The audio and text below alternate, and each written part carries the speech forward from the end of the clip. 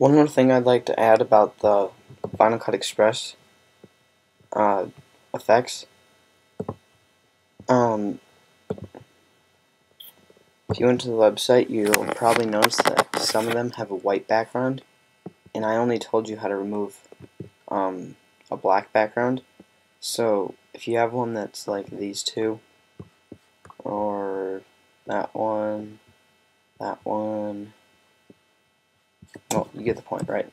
All you have to do is go into Final Cut Express. One second. Okay, so then you'll add in your effect. Okay, but notice that it covers up your background. Well, not really your background, but your picture.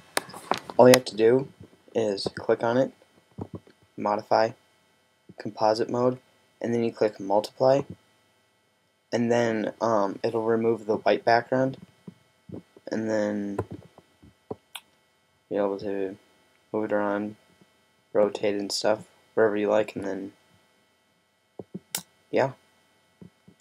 So remember, to remove the white background, you go modify, composite mode, and then multiply. See ya.